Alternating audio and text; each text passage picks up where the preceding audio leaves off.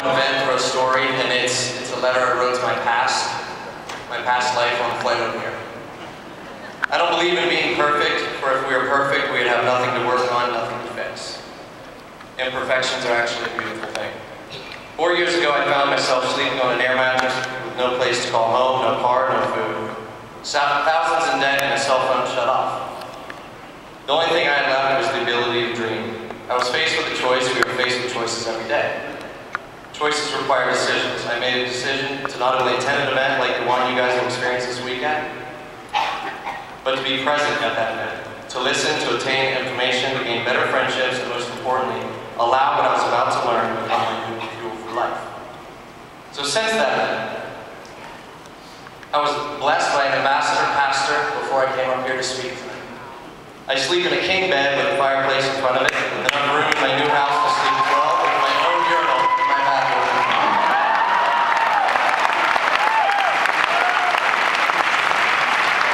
And a BMW I'm giving my brother because I want a new one. And in the backseat of the BMW are hundreds of receipts of the dinners I've had. And next to that are hundreds of empty packets of a healthy shake I consume for free. And 2 weeks ago, I threw away all the letters from creditors I paid off right after I looked at an unlimited cell phone plan with 20,000 texts I used in a month. After that, I went shopping for a black and white outfit for a party I'm doing tomorrow with 6,000 of my new friends and a team of people that own the fast-growing company in the direct sales industry. And I get to meet with The Calling, Master P, and Little Romeo, and my favorite Hulk Hogan. And I say this because at the last event, it was an amazing experience. What can this event do for you to see my mom go, I think Hulk's beating up Blake. but to see my father, who never gets out of the house, look like a child again when his eyes were glowing because he got a CEO shirt. On the flight over here,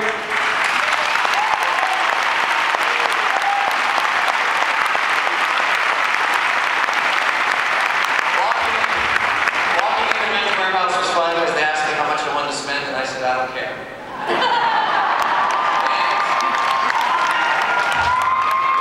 But I decided that day, because I spent $400, that each time I spent something on myself, I was going to take that exact amount of money, write a check to my mom, a check to one of my friends or family, and a check to my bank to save for the kids I'll have someday. So, I'm going to go through this next part fast. On the flight over here, I thought about the only thing my dad has ever asked for was a 57 Corvette. It's his Christmas present this year for me and my brothers. Funding my mom's daycare is my youngest brother walking away from quitting his corporate job, my older brother leading others overcoming life-threatening obstacles. My next vacation is to Africa and Aruba. I made $300,000. 5,490 people on shakes. 707 of them eat for free. 1,660 people make $100 a month. 219 people make $750 a month. So 179 people making $1,500 a month and driving a free BMW. 15 people making another $6,000 a month. 5 people making another $6,000 a month, sorry, and 7 people making $10,000 plus. A great friend, personal trainer, who has a financial freedom, and her friend's single father, and his friends from Cincinnati that their company failed them are all here today.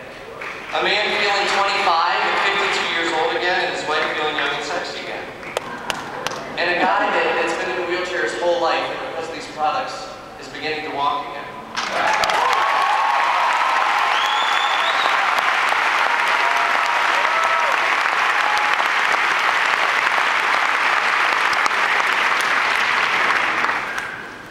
I look at a dream board I made when I used to live on an air mattress, and there's a picture of Success magazine that I wanted to be in, and now I am. Documentaries I dream of. I used to dream of, and now me and my friends make them. I got a call by a production company in Los Angeles to make a story about my life and write a book, and they wanted to share half the profits. I said, no thanks, I think me and my friends can handle it. We fed 15,000 children, visited 20 cities. I took a best friend since kindergarten who's gone through a horrible breakup and his kids and having a tough time, and we can get away and get his mind off of it. I went on the Tough Mudder. A city mayor's joining us, we have senators. Horrible golf yesterday with ambassadors. Someone very important in my life was losing her hair, and now her hair grows back.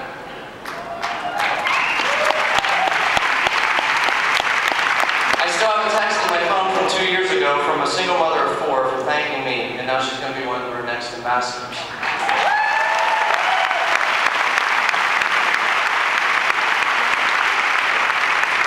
man who calls me because he found me in Success Magazine, and he is on the top of my best friends now, and he's going to be an next ambassador too. I see marriages brought back together, a doctor and his wife that inspired an entire city. Two people who won a transformation vacation and now make $20,000+ a month. A team of people that are going to run an obstacle course to face their fears. And I think of the call I got an hour before I went up here. About a woman who had her computer stolen and her cell phone taken away in Arizona just yesterday, who still made the trip out from Arizona by herself to find out her transmission went out when she got here. And you know what she did? She was so inspired by everyone in this room. She went and got a free BMW. She went and got a BMW, excuse me, knowing it's going to be free sooner or later.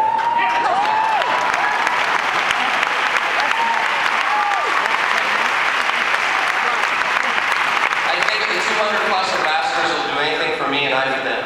And I think I'm part of an idea that's making history. We are faced with choices every day. Choices require decisions. You've made the decision not only to attend this event, but I urge you to be present at every moment. Stop texting meaningless conversations. Party lightly and block out the bad past and listen. So you can obtain information, you can gain better friendships, and more importantly, allow the challenge to become your new fuel for life.